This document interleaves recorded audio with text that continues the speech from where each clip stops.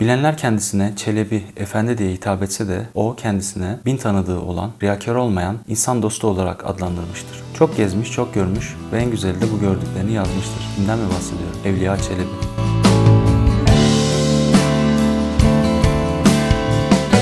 Gezgin deyince ilk aklımıza Evliya Çelebi gelir. Yaptığı seyahatlerle Osmanlı Devleti'ni bir uçtan diğer uca gezmiştir. Paşaların mahiyetinde ya da devlet görevlisi olarak Osmanlı sınırlarının ötesine gitmiştir. Gittiği yerlerle ilgili notlar tutmuş, karşılaştırmalar yapmıştır. Ölümüne yakın bu notlarını Seyahatname kitabında toparlamıştır. Miladi 25 Mart 1611, Hicri 10 Muharrem 1020 günü İstanbul'da dünyaya geldiğini söylemektedir. 10 Muharrem Evliya Çelebi için önemli bir gündür. Aşure günü. Kendisince bütün önemli gördüğü günlerin tarihini 10 Muharrem olarak vermiştir. Mahallesinde bulunan Sıbyan Mektebi'nde eğitime başlayıp ardından bir medresede devam etmiştir. 1635 yılında Ayasofya Camii'nde hafızlık yaparken 4. Murat'ın beğenisiyle sarayda Enderun'a girmiş ve 5 yıl eğitim almıştır. Türkçenin dışında Arapça, Farsça, Yunanca ve Latince öğrenmiştir. Evliya'nın hayatı 10 Muharrem 1040, 19 Ağustos 1630 tarihinde yine bir aşure günü gördüğü rüya ile değişir. Rüyasında Ay Çelebi Camii'nde Hz. Muhammed ve sahabeleri birlikte görmüştür. Heyecan içinde Hz. Muhammed'in elini öperken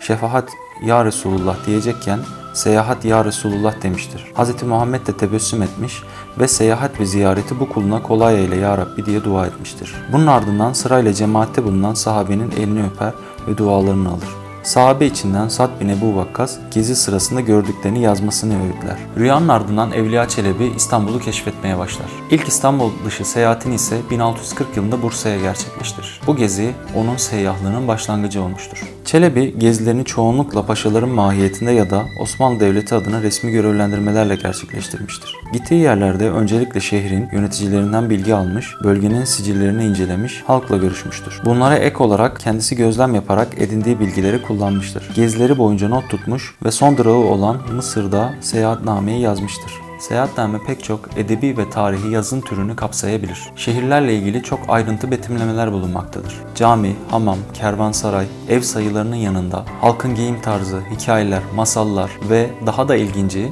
ağız ve şive farklılıklarına da yer vermiştir. Çelebi gittiği bölgenin dilinden de bahsetmiş. Önce birden 10'a kadar sayma sayılarını yazmış. Ekmek, su, et ve peynir anlamına gelen kelimelerin yanında gel, git, otur gibi fiillere de yer vermiştir. Küfürlü sözleri de seyyahların zor durumda kalmamaları için seyahatnamesinde yazmıştır. Seyahatnamede bizzat kendisinin çizmiş olduğu resimlerden de bahsetmektedir. Bir minareye çıkarak şehrin tüm binalarını çizdiğini, bir köşkün duvarına da kalyon ve kadırga resimleri çizdiğini söylemektedir. Evliya Çelebi yaşadığı dönemde 1611-1682 yılları arasında 6 Osmanlı padişahı görev yapmıştır. Yaşadığı dönem Osmanlı İmparatorluğu'nun en geniş sınırlara ulaştığı 1683 2. Viyana kuşatma öncesi yıllardır. 1665 yılında Kara Mehmet Paşa ile beraber Viyana'ya gitmiştir. Burada karşılaştığı, Frank Pesent olarak tarif ettiği Avrupa'yı resim ve heykeller karşısında hayranlık uyandıracak yorumlarını saklamamıştır. Osmanlı'da resim ve heykele karşı olan tutum düşünüldüğünde açık sözlü olması dönemi için gerçekten önemlidir. Bir başka örnekte Bitlis'te görülmektedir. Açık artırmada satılan Firdevsi'nin Şehnamesini suret haramdır diyerek yırtan bir kadızadeli için çok ağır ifadeler kullanmıştır. Osmanlı mutfağı için Seyahatname eşsiz bir örnektir. Araştırmacı Marianne Yarasimos, Seyahatname'de onlarca pilav,